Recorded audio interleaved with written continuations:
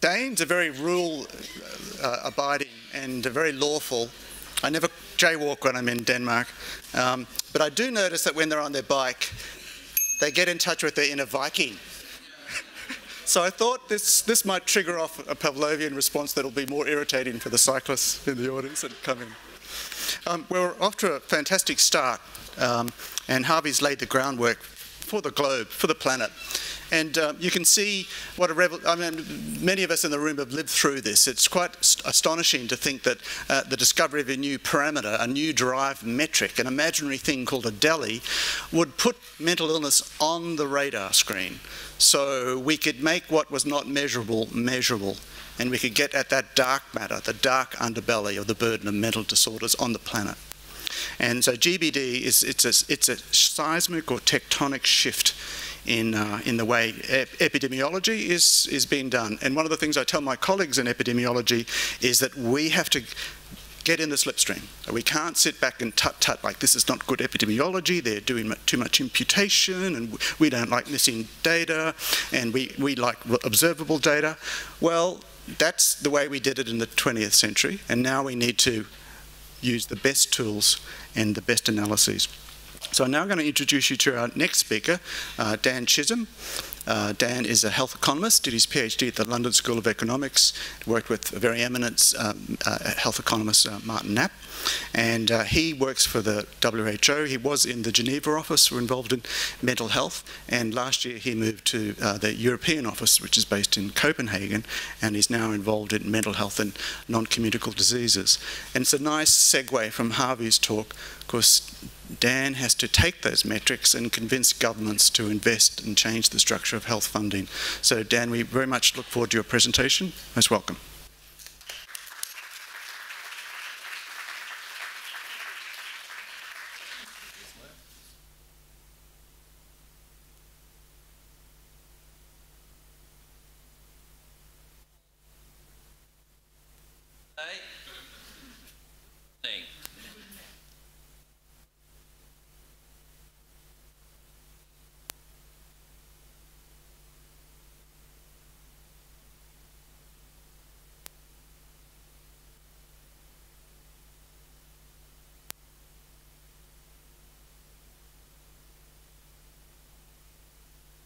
So, yeah, that sounds a bit better, doesn't it? Great to be here. Really pleased to make these connections, both with the UQ gang, who I know for many years, but also new connections with the ambassador. Fantastic that she's able to come and join this event. So, yes, very much a segue, I think, from what Harvey was already talking about. The UQ team, as I will call them, have spent so many years developing methods and then generating the data. But who uses the data? People like me, actually. I'm a voracious user of GBD in the work that I do, both from in the work I do on generating evidence and research for information for policy in the area of mental health, but also talking about sort of broader priority setting issues and where psychiatric epidemiology fits in. So I'm not a psychiatrist, I'm not a psychiatric epidemiologist. My background is in health economics, but even before that, social anthropology. But even then, you see, you know, the topics of discussion today were coming up. I was particularly interested in transcultural psychiatry. So as Harvey was pointing out, you know, there is differences in the way that mental illness is manifested or believed to occur, you know, the causation and belief models. But there's also another strand of transcultural psychiatry, which is looking for the norms and the commonalities across cultures in terms of, for example, rates of psychosis. Is schizophrenia a universal phenomenon or not? So this is an area of long-standing interest for me. So I wanted to touch on three basic points here over the next few minutes. So first is a kind of pat on the back. It's the what psychiatric epidemiology has achieved to date as a field. And I'm not just talking about the global burden of disease, although that is perhaps the most noticeable manifestation of that. But I can honestly say that psychiatric epidemiology has really provided critical inputs and insights into our understanding of mental health as a public health and indeed development priority, not just at the local but also the global level. So I'll give a few examples, a few more visualizations of that and how that enters into the work. But I also want to stress what Harvey was already saying at the end of his talk, which is how the data that is generated through good psychiatric epidemiological research provides a really critical input into other areas of great importance to public mental health. Whether that's through the planning of appropriate services. You need to know the number of people we're talking about. How many people are out there have a need for care and treatment? What is the resource consequences of meeting that need? So estimating the costs and resource needs. That again requires those underlying inputs. Also understanding the economic impact. So when we talk about the burden of disease coming from an epidemiological perspective, that's one thing. You can also do exactly the same kind of approach to estimating the impact or burden of mental disorders on the population level, but taking an economic perspective. So in a way, instead of using DALYs, you're using dollars. But you still need to know something about the number of people who are exposed to then be able to say, okay, and then this is the cost per person in contact with services or whatever, and multiply that up. And I'll say something, although not too much, about the cost effectiveness side of things as well. So that's point two. And then the third point is around the new challenges ahead, and in particular, the Sustainable Development Goals. And I think it's a very valuable opportunity that's sort of presented by the inclusion of mental health in the SDGs. And what that implies, though, for new frontiers of scientific discovery, let's call it, and particularly the emphasis on inclusion, social justice, human rights. There's a number of topics which have been given a lot of new re-emphasis and have strong connections to mental health. And I think as a result, it's opening up new challenges in terms of measurement about how do we, for example, look at the links between mental health on the one hand and some of these underlying social determinants of health, and better understanding of that to guide us towards better intervention strategies. So that's it in a nutshell. So I'll expand on some of these points over the next few minutes. So this is a typical GBD type slide, one I use on my travels. I spend a lot of time traveling around the WHO European region, which is not just Western Europe and Eastern Europe, but also the Caucasus and the Balkans and even Central Asian republics. And of course, the first thing that policymakers or other stakeholders in the area of mental health want to know is, how big is the problem? Now, I find most policymakers have a problem with DALYs. They don't understand what DALYs are. So you'd have to spend the kind of 15 minutes that Harvey spent explaining exactly what that means. And that's fine for a more specialized audience. But often they just want to know how many people are exposed to this problem in my population.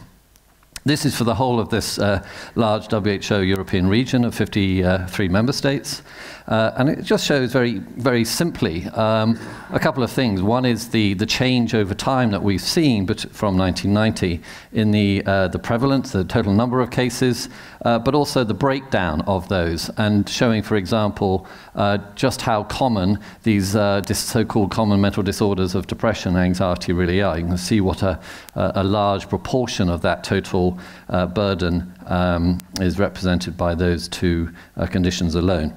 So this is a kind of, a starting point that often, you would do. And then you would often, focus in on the country. I think you saw a slide, a bit like this one already. This is could have been for Denmark or Australia, but this one is for Serbia. I must have been in Serbia recently. And is, again, just giving a very useful indication to whoever you're talking to, actually, to situate the policy discussion. It might be around how to develop services or a policy for children and adolescents, or might be looking on how to scale up interventions for common mental disorders in adulthood or whatever. This provides crucial information, particularly in countries where they might not have existing psychiatric epidemiological surveys that have been generated locally in the country. So this becomes a kind of a default set of numbers, which you can always say, well, it's not from Serbia, therefore, we can't use this, we can't buy into this. But actually, all epidemiology involves estimation. It's just a matter of degree of the accuracy or the uncertainty around those estimates. So there is a little bit more uncertainty, obviously, when you're drawing in information from neighboring countries to Serbia rather than maybe from Serbian data itself. But from a policy point of view, it's more than sufficient as a guide to where are the real problems. Just as Harvey was showing, you can see the proportion of overall, this is looking at the non-fatal disease burden, the YLDs. You can see the proportion, and in some groups it's reaching up to over around 30% at certain age groups in the male population.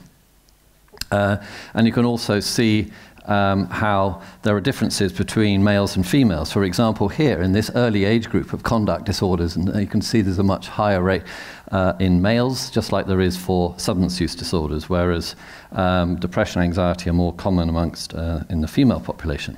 So this is, again, a very useful kind of tool which using every week, in the everyday work that not just me, but other people working in WHO, in the region, at the global level, at the country level, are using on a virtually basically a daily basis to inform our member states.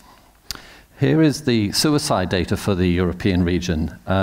Actually, more than that, it's showing some of the other regions as well. This is the sort of scatter plot of different countries. You can see huge variation, and then some averages for the world as a whole, and then this would be the average, for example, for the European region, and then the actual data for each of those countries, again showing extraordinary variations, really, even in countries which are neighboring. You have Kazakhstan here with one of the highest rates of suicide in the world, and you've got, for example, Tajikistan over here, right down the other end. They're not that far apart geographically. Culturally, there are some differences, but you do wonder how there could be such variation, and that's still a big question, which I don't have the answer to, but Denmark, I think, is, yes, highlighted there, right sort of towards the mid-range across the region.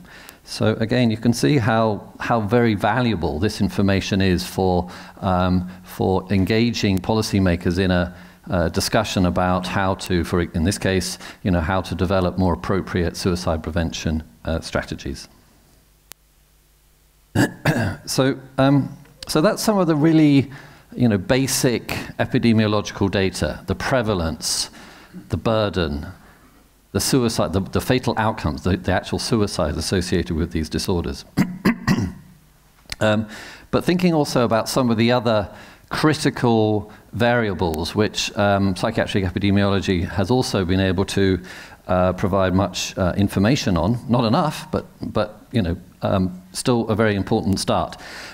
So this is what I'm talking about here is treated prevalence, rather than prevalence, but the treated prevalence, which can also talk about in terms of the treatment coverage or the treatment gap in mental disorders, the proportion of people who are not receiving any kind of treatment or care.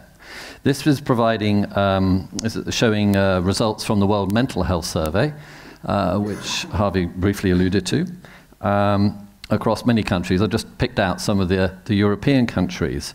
And a couple of things to point out here. This is looking at the difference between contact coverage, sort of basic definition. Has someone been in contact with mental health services in the last 1 year, for example, versus a different concept, which is effective coverage. And that's to do with the quality of the coverage. So did people in contact with services receive the services that they needed? Was it provided at a therapeutic dose? Did they get a more than an level of intervention? And you can see that the numbers, again, range quite dramatically. And some of them are really staggeringly low. These are still, remember, EU member states. And you can see that in places like Romania and Bulgaria, the effective coverage rate is deplorably low. I mean, it's 10, 15% or less, actually, in Bulgaria's case. So you consider the equivalent in NCDs of hypertension or diabetes. These would be scandalously low. But this is the reality in Europe for depression. So it's pretty much at the bottom of the heap, I would say, when it comes down to levels of access and coverage, particularly when you take a more strict definition of that coverage and decent coverage, effective coverage.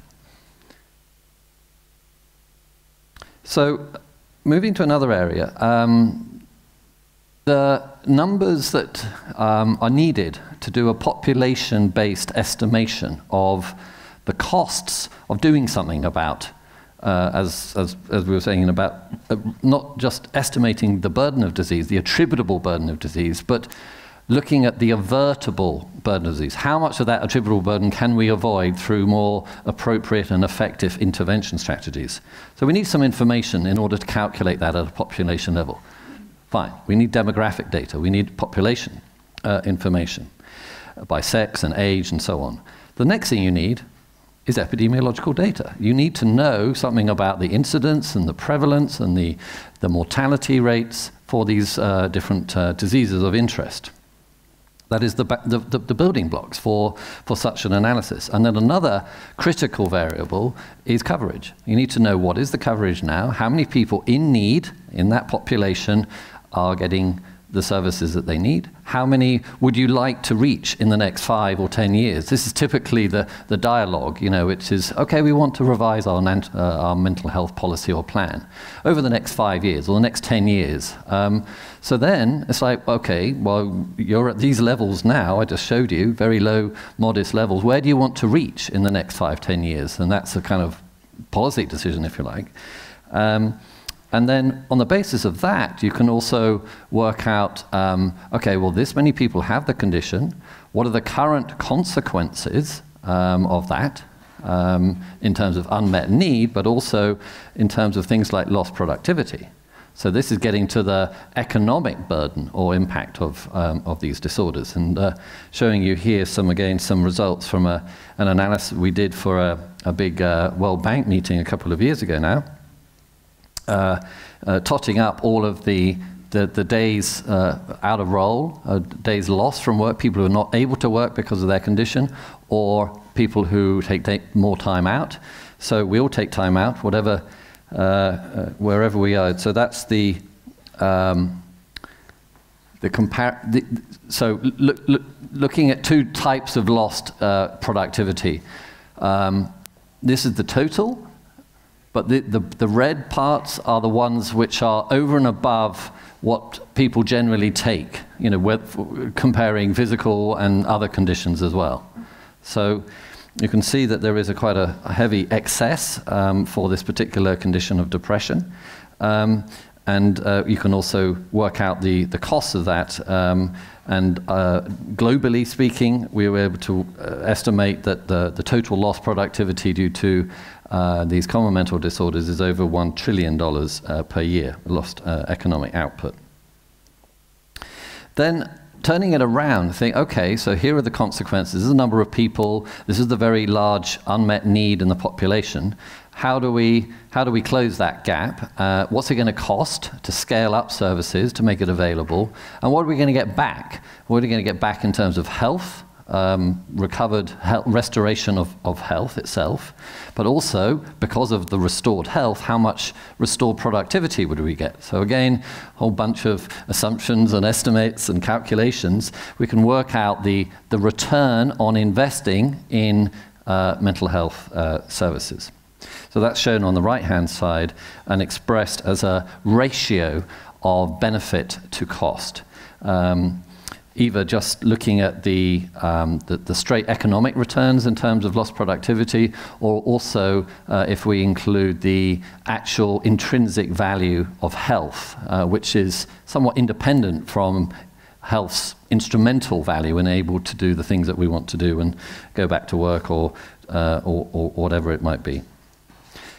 This is the global story, just summarizing the results of this global analysis, looking at different countries at different levels of income, from low to high income. We looked at 36 countries. The largest countries in the world captured around 80 or 90% of the world's population through this study. And you can see that there isn't a huge amount of variation, so which in a way is a good sign, because even in the sort of lower middle income countries, the return is just as high. So this is the kind of information that starts from psychiatric epidemiology, and then you build in other pieces of information to enable this kind of analysis to be undertaken. And actually, this is really what a lot of the, getting back to Harvey's points, is, well, how do we actually change this? And part of it is generating, robust enough evidence to convince policymakers to move in this, towards addressing this agenda. Yes, sure. So the blue is the depression, the red is anxiety, and again, these are showing the ratio of benefit to cost. So for every $1 that you put in, you will get this many dollars back in terms of restored health and productivity. So in the case of the depression in low-income countries, for $1 in, you get $4.2 back. So, you know, any number bigger than 1, it means that it's a positive ratio. So, 4-5 is, it's not amazing compared to some investments in health, but it's also not that bad either. If it was 1.5, we might have more of a struggle. This is, basically demonstrating clear benefit of greater investment. So I want to turn now to the new kind of agenda and some of the challenges ahead, I think, for the field, which is the SDGs. So I think probably you're all familiar with these SDGs. There's 17 of them. There's a whole bunch of targets embedded within these 17 separate goals.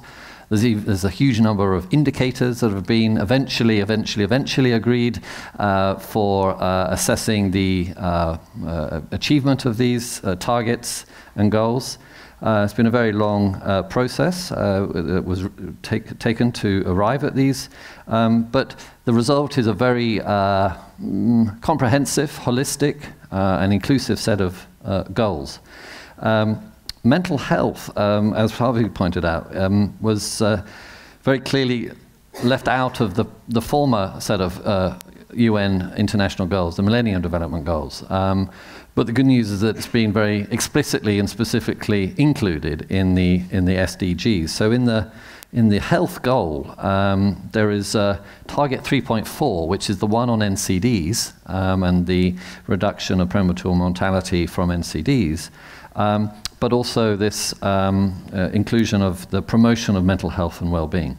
So that's a huge thing, because in many countries, I mean, in Denmark, it doesn't matter, mental health can still be a national priority, but for many countries, particularly those relying more on donor external support, it's a huge difference, because in the former MDG area, they say, yeah, mental health's important, but it's not in the MDGs, and all our financing and support, it's all aligned to those targets and goals.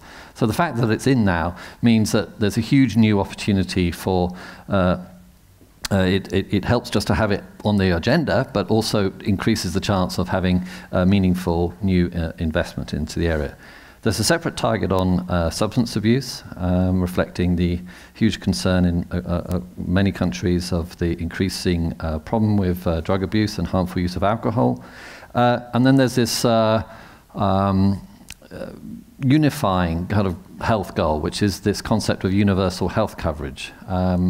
And that covers not just the issue of access in the geographical sense of having access to services to near where you need them, but it's also capturing financial access or coverage, or what we can call it financial protection. So in other words, it's not just enough to have access to services, but if I can't actually end up using them because I don't have any insurance, I can't actually afford to pay for those services out of pocket, then that's a huge problem, particularly for poorer parts of the community or population. So these two concepts are captured within the concept of universal health coverage, or UHC. So, of course, in trying to achieve that goal, that covers really all conditions and disorders and diseases, including mental health, substance abuse.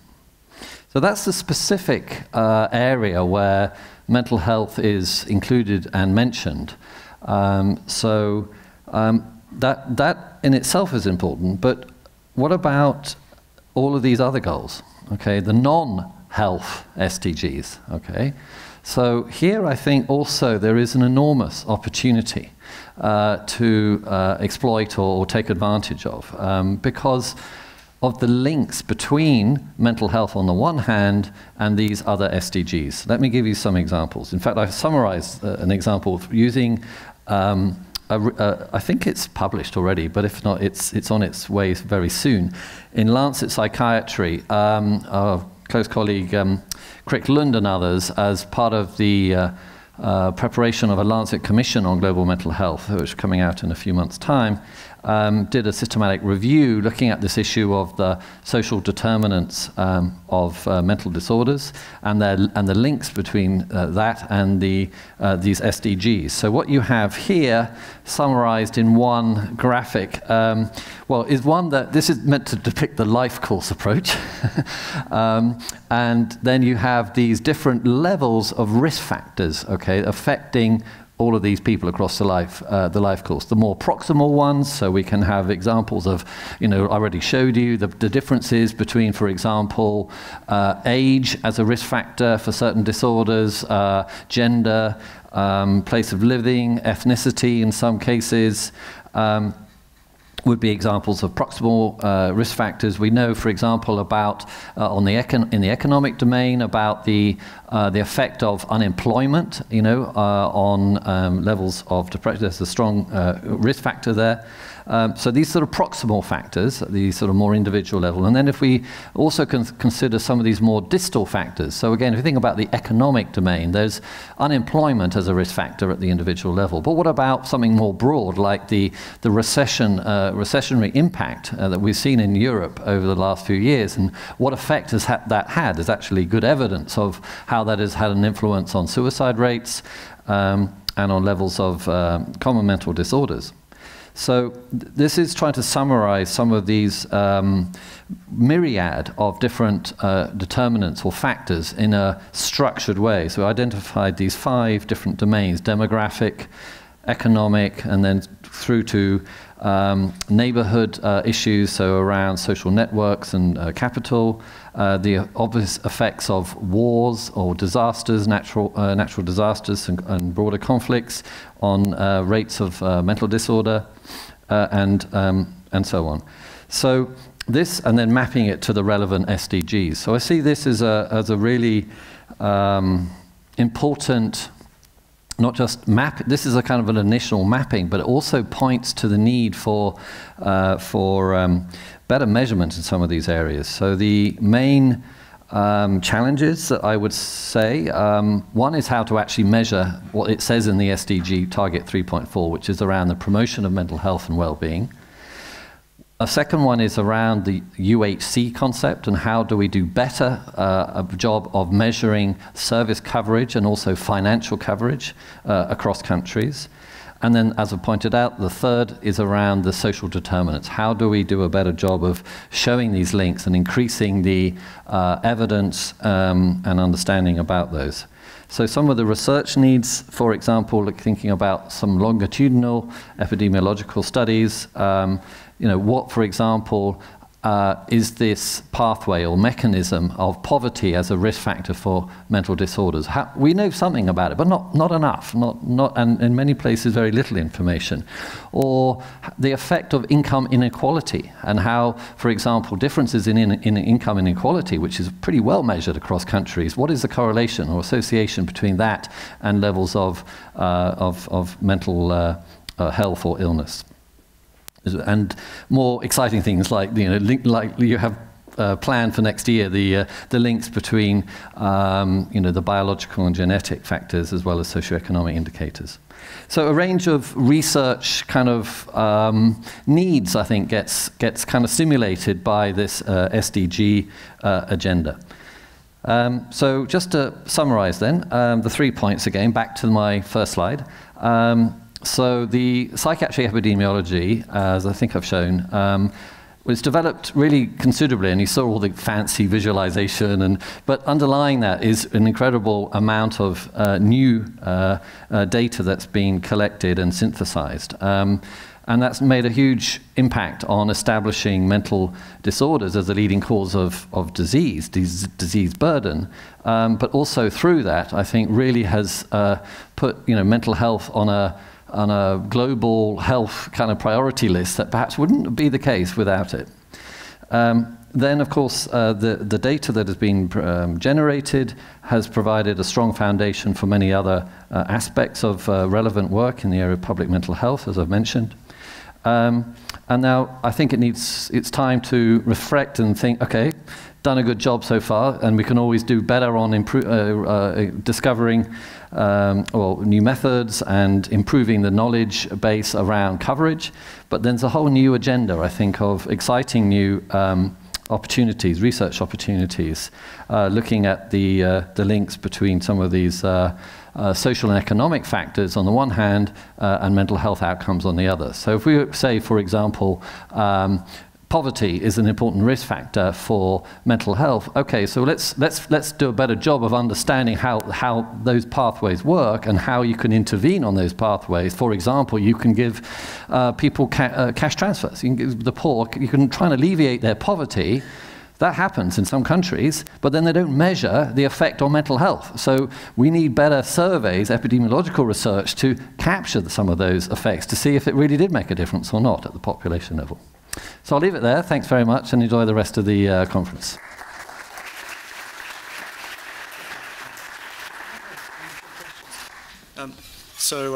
Dan, thanks very much. Can I just check in the audience? Can you put your hand up if you're a PhD student? Who are the fantastic. Okay. What we want to do is to build capacity, because the issues that Dan's just outlined, that's not a 3-year project. That's a 30-year project? Yeah, probably. Okay, so we've got a lot of heavy lifting to do, and we see that as the next generation. Questions for Dan whilst Anne Christian's getting ready? Don't be shy. Yes. Oh, just wait for the microphone.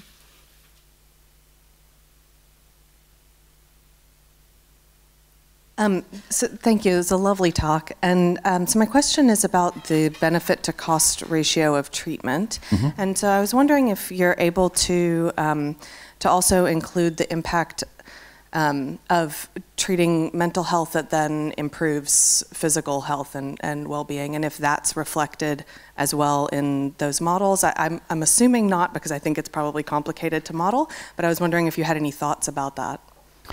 Well, yes, you guessed it right. It does not capture. I mean, this is another.